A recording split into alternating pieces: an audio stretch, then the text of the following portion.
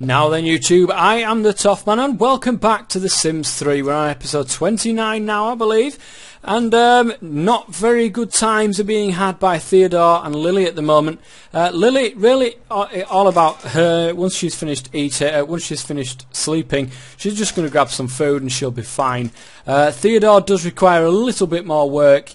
He's been called out on call now, I think, for 3 nights in a row, which this is what happens. So what kind of lifetime happiness is he at? He's nowhere near getting anywhere near that Dirt Defiant. I really want him to work on some of these, but I can't do that if he's not going to get promoted. So win a ranked chess match, make at least 250 simoleons a week in royalties, where he's got 232 at the moment. We can get there. We'll get there eventually, guys. Lawrence is the only one that's actually kept himself to himself, got on with the job, and is doing all right for himself. He is doing all right for himself. Lillian went to the summer festival yesterday, whilst it was not raining. She went to the summer festival, enjoyed a few of the games, bought a firework that just really wasn't a firework at all. It just like dribbled a little bit of colour, and that was it. So there you go. Great stuff. It's raining currently. Is it still raining currently? No, but there is puddles all around the place. You can have water balloon fights. You can splash in the puddles as well. That's from Seasons, and you remember that from the last season's expansion pack that was out for The Sims 2. I really enjoyed that. That had the addition. I think I much preferred the one in The Sims 2 because it had the addition of greenhouses. It had the addition of all sorts of different things to do that come with the seasons. And although this adds, you know, these little festivals, that's all well and good. But does it actually add the greenhouses anymore, or not? Because that was a very nice thing to have, I've got to say.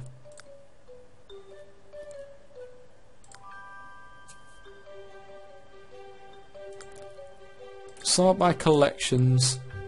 Some are not constrained to just walking and taking taxi ride. They can purchase their own vehicles. I know that, of course. The Sims 3 Seasons. Let's have a look through some of this stuff. Even though it's really, really small here. How do I get this so it's... Click to increase it. Whoa, that's too many items on a page at once there.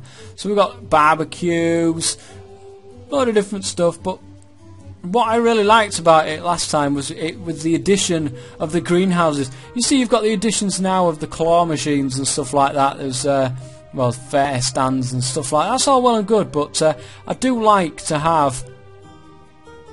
Why can I not buy that then? 240 simoleons? I've got loads of dosh. Cannot be placed on this type of lot. You see, there's not much that comes with it in terms of, like what I said with the greenhouse and stuff. I enjoyed The Sims 2 very, very much. I especially enjoyed Open for Business. I'm really, really hoping that they do bring something like that back in for The Sims 3, because Open for Business was just absolutely brilliant. I loved that idea. And I love the idea that a sim could set a business up of their own, sell items that they created. That was great. That was absolutely great. And I do wish that something like that would rear its head again for The Sims 3. But there's a stuff pack coming in January at some stage. I don't know when it is, but there is a stuff pack coming. Okay, let's quickly get him a shower, and then let's get him a quick meal, because it's going to be the other way around now. Theodore just needs some social behind him. He hasn't done much socialising, so that's not real good, is it? Let him get some cereal. But Lily Lum's back to normal now. She's feeling fine. He's still in the shower. He's going to have to wait until his dinner to eat, so he's not going to have a good day at all. He's gone off to college now. Theodore's gone off to work, which means Lily Lum is sat there playing on the computer. That's not what's going to be happening. You will be continuing on painting, because I really want to try and get you for painting that one that's worth over 500 simoleons that you don't have to actually use for an opportunity. That would be very, very nice indeed. So how long? She's about halfway through that painting now. You've left way too many papers on the lot. No worries.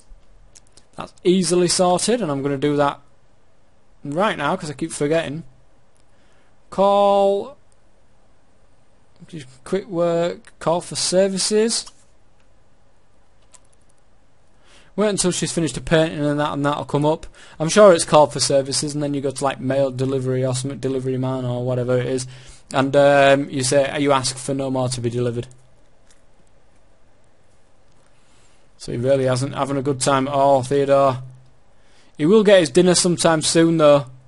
I think it's about 1 o'clock, 1 o'clock PM. That's when he gets his dinner, and hopefully that'll bring his mood up a little bit. The fun aspects, of course, because he's at work and still doing the boss's paperwork. Stop doing that, it's annoying. You're not going to get anywhere doing that. Look. He's actually going down, guys. He needs to do research, but there it is. He needs to do that research. What have you done? Have you done that? Sell for 489 simoleons, guys. And how long does she take to do that? Really? Paint another large one, please.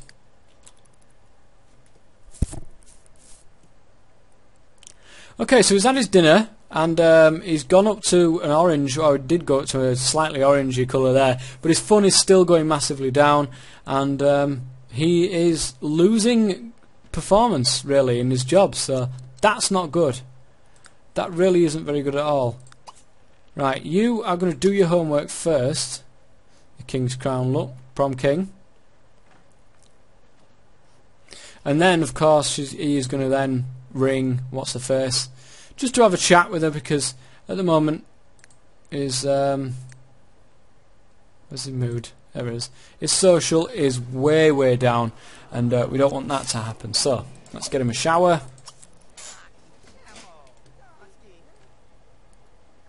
She's still there painting away. Let's get him a shower, and then when he comes out the shower, he's going to whip out his phone, call a sim, and chat to what's her face.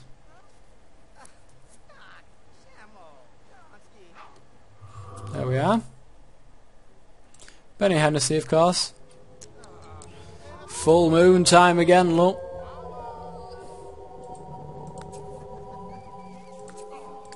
Newspaper delivery cancelled, that's what I want to see. Okay, so now he's going to grab some more social aspect.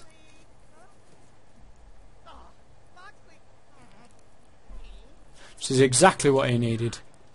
Theodore Lum is starting to feel a little bit ill. That doesn't surprise me. The guy has been... At the minute it's Jeremy. He is coming back home though, 322 simoleons. He's going to come back home. He needs fun, he needs to sleep. Lawrence has been eternally faithful to Benny. Lawrence has eternally faithful reputation. Nice. Someone around town has been spreading a rumour that Lawrence Lum got arrested. Who would do that? Really? I don't think he cares, to be quite honest. But we're going to go for sleep-ins. Lily Lum's still doing that large painting. We're going to leave her doing that. She might stop. Yeah, we're going to say she might stop now, actually. Because it's getting on. Time is getting on, guys. We've not done much in this episode, but I have explained a little bit about where I want to see the Sims go. I don't know what the stuff pack is. I haven't looked. I don't think it's even announced yet. It probably is, but I just don't know what it is. And then, of course, the expansion pack after the stuff pack. Fingers crossed. I really am hoping for another Open for Business. That was a very, very nice pack to have. So, Lawrence is the only one still up and about, and he's in very good nick as of late. Eternally faithful.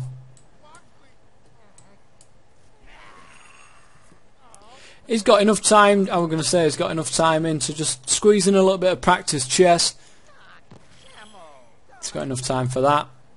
Half an hour or so. What's this here? Watch the stars with Benny. Oh, he's got time to actually play hopscotch and get that one off his list. So let's have a look at Lawrence having a go at hopscotch at 9:30 at night in The Sims. You didn't even chuck a stone, fella. What are you doing? Do you not do that?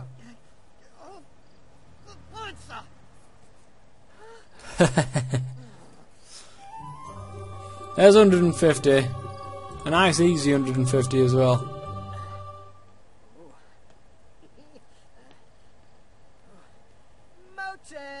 Hey, good stuff. Okay, 10:05 PM. I think it's about time that you went into your bed for a good old sleep.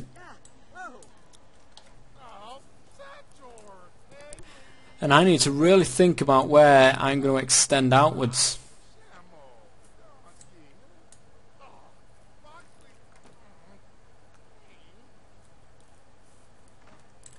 See, what I'd like to do is bring the wall out this way, so that the house is encasing this little walkway in. That would be a very nice idea.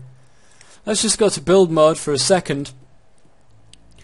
I want to grab some stuff out of the way, actually.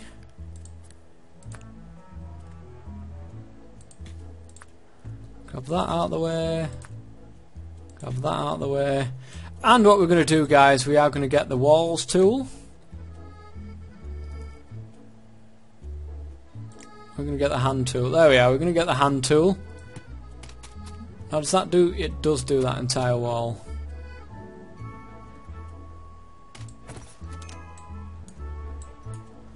Can I not do it anymore this way? Can't find anything to grab. Cannot intersect object. Oh, hang on a minute.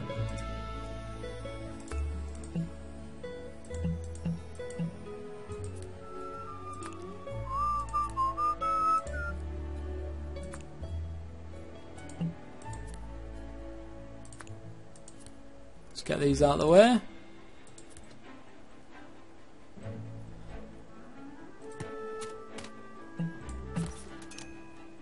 Right, now you're in the way, little fella.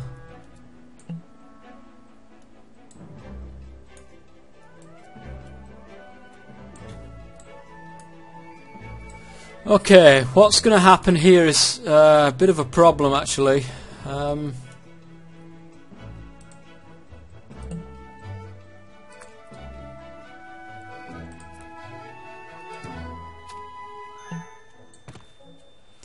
Yeah, what I'm going to have to do, guys,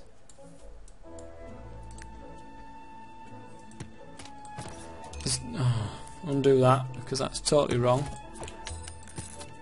That's better. And totally get rid of that wall and that wall, and have something that looks a little bit like that.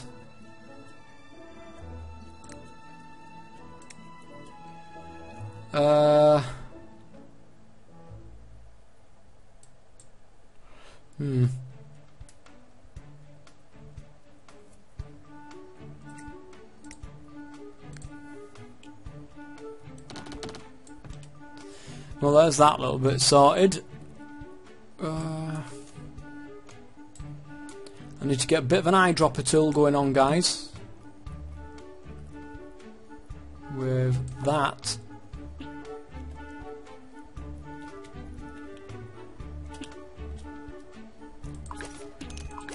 And that there.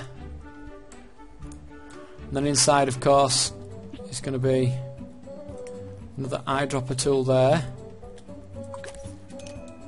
For that. I don't think I'm going to need anything else anyway. I think that's pretty much covered that. But that allows me now to move this room separately to the other. So look at this house now. It's getting very large in size, which is absolutely brilliant. Let's go back to the walls for just a second. I want to pull this wall out. It's going to be a little bit difficult and expensive. Or maybe not so much. But really what I wanted to do here was to create two doors. So what's going to happen is when Lawrence here is woken up in the morning, I'm going to move his bedroom to one half of this room. The other half of the room I'm going to do for like the computer, this object is not in use. Like I said, with this thing, let's get another one of those lights there. Let's get one of them in the middle.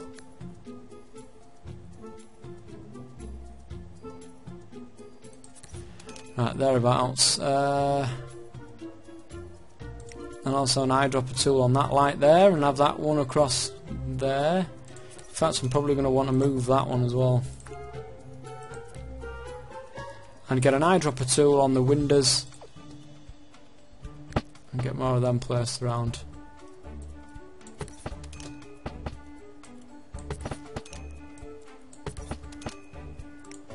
Move that one slightly that way.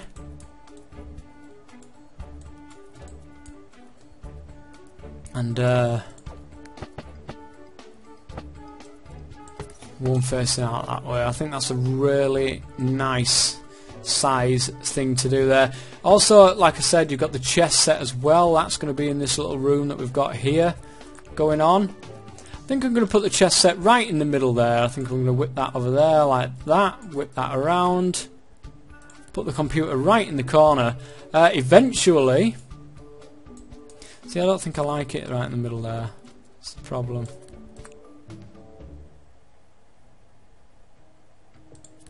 Put it there, that'll do. Books, and, well, the sofa's there, so it's really no need to move the book. But eventually I want to move all this as well into a different room, but where I wouldn't have a clue where I was going to put something like that. Maybe, like I said, if I do an upstairs or something, then maybe I can move the bed upstairs and then put the living room right here so that you're just popping in and out. And maybe then I might be able to just put a door straight in from there, and that would be a very good idea actually. I think so. I'm thinking so. But if there's anything else of fun, that there, for example, doesn't belong in there.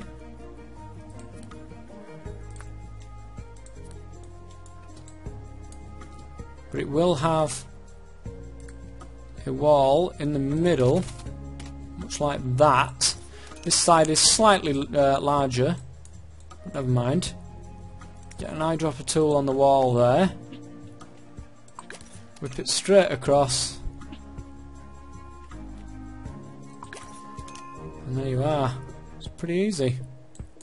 Pretty easy. Let's whip that across there actually. Out of the way. Let's get a door, or at least an eyedropper tool on that door, so we're not going to be confusing things. Okay.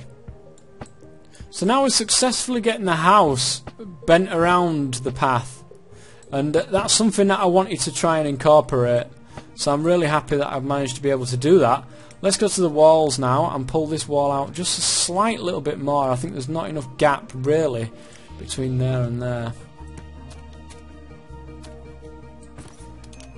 That looks a lot better. But again, it's going to be the eyedropper tool. And a window right there. And a window right there. And that's it. That is it. You can see there's not much going on in his room at the moment. I'm just going to get an eyedropper tool for that door there. And put it like that.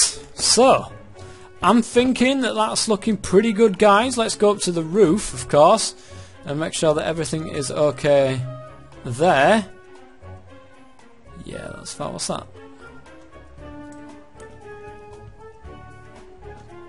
What is that? I don't know. I don't know, but I think that's pretty much covered it, guys. For the moment, of course, before I start moving things around when he's gone to school and the next day. So I think that pretty much covers this episode as well, guys. So, until next time, I've been the Toff Man, and as always, stay safe.